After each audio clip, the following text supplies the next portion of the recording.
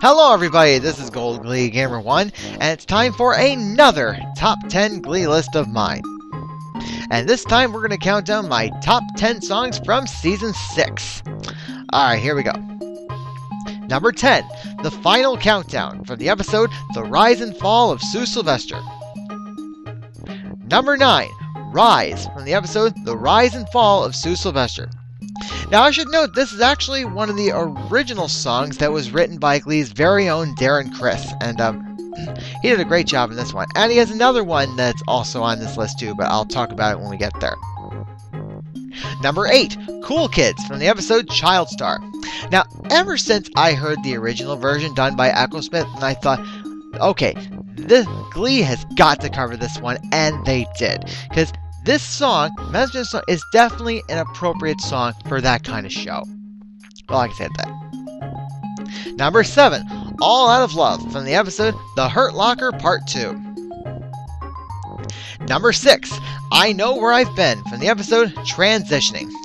Now, I can remember hearing this song from both the Broadway show Hairspray and the movie Hairspray, and I'm glad Glee did this one too, because it reminded me of the time I saw Hairspray, and it was great. Number 5, Let It Go from the episode Loser Like Me.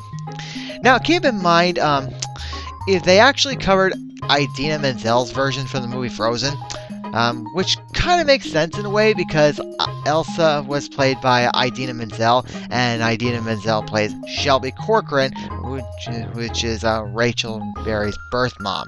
So, and also, it would make sense that Rachel would be singing this as an homage to Idina Menzel. Yeah. Although I will admit, this song would have been higher on my list if they actually covered Demi Lovato's version, because I like that one the best.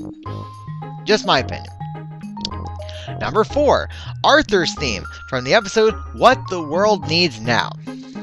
Now, in my opinion, there's this one line in the song that really gets me. This is called If You Get Caught Between the Moon and New York City. Yeah, I just can't stop thinking of that one in my mind. Number 3, This Time from the episode Dreams Come True.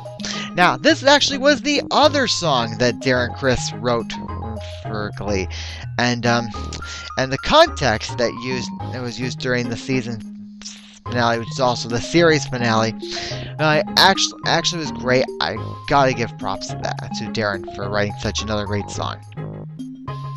Number 2, It Must Have Been Love from the episode The Hurt Locker Part 2.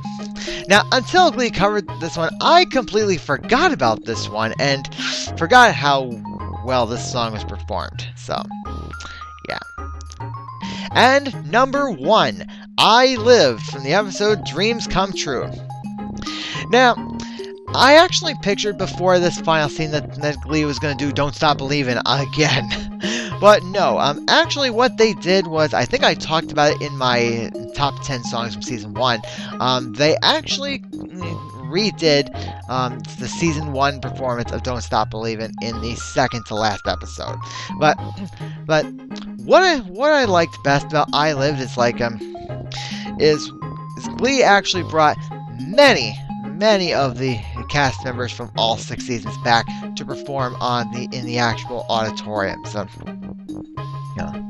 it made such an epic way to end the show, and also where at the end they renamed the auditorium the Finn Hudson Auditorium, which was a nice tribute to Finn, aka Cory Monteith. Nothing more to be said. Okay, and that was my top 10 songs from all 6 seasons. Now, next time, I'm going to be covering my top 10 songs overall from the entire series. So be on the lookout for that. And also in the comments below, if you have a top 10 list from Season 6, please post it. And until next time, this is Gold Glee Gamer 1. Later, folks.